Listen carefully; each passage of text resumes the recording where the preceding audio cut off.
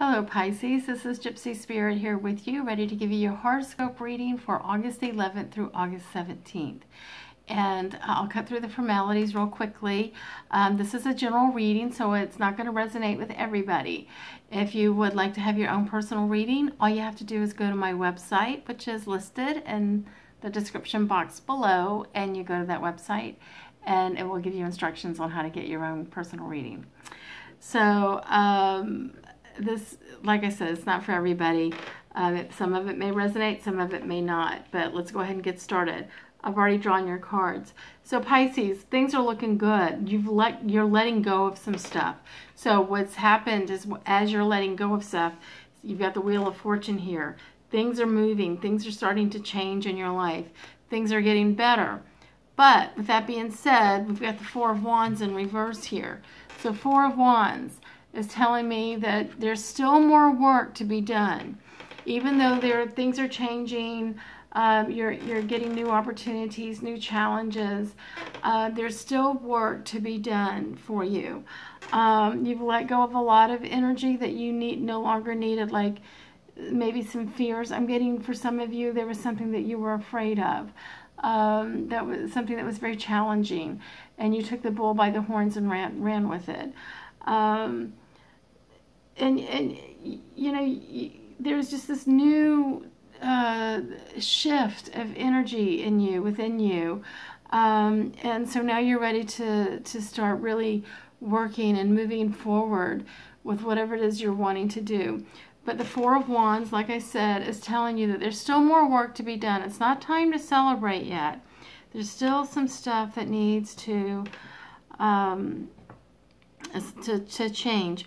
But the good thing is that you've got the Nine of Pentacles up right here, and it looks like as you're letting things go and you continue to work on things, trying to make things better for yourself, the Nine of Pentacles is telling you, keep working, because whatever it is you're doing is working.